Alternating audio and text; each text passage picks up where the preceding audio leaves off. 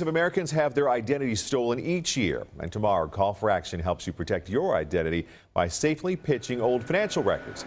Keith King is live with details on how it works and where you can go. Keith?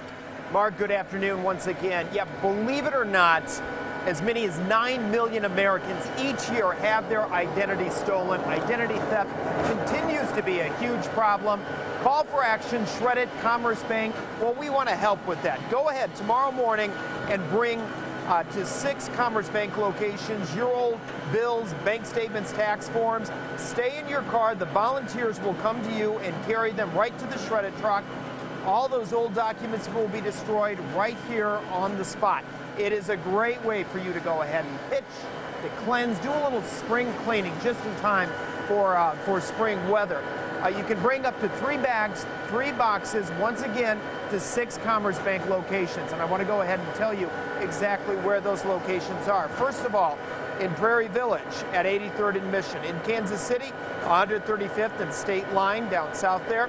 In Lenexa, 87th and Monrovia, which is basically at Shawnee Mission, that's in Shawnee, at Shawnee Mission Parkway and Monticello. In Lee Summit, 291 Highway and 3rd Street, and finally in Olathe, 159th and Merlin.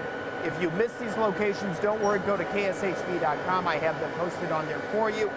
Keep in mind that Call for Action, Shred-it, Commerce Bank, the Better Business Bureau of Kansas City, and Kids TLC, all taking part once again in this year's annual Shred-it event, which again, 8 to 11 o'clock tomorrow morning at those 6 Commerce Bank locations all across the metro.